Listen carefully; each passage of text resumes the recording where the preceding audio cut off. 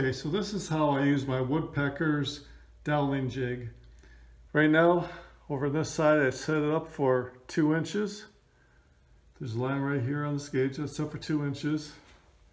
What I want to do is make 2 inches down this board. So I'm starting for the gauge at 2 inches. So my first dowel will be 2 inches down. You just simply slide this over and it centers it. And I can drill.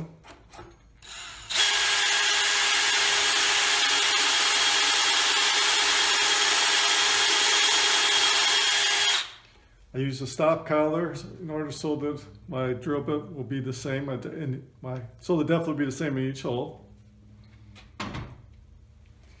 Then after this is done, I can take this off. And now I use one of these pins to put it in this hole, which actually I could do in the next one, but it's fine.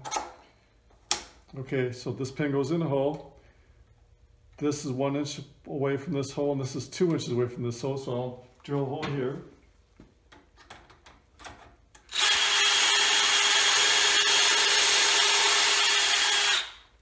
So that's done. Now I just keep sliding it down. Put this pin in the next hole, and drill the next hole. Drill the next dowel hole.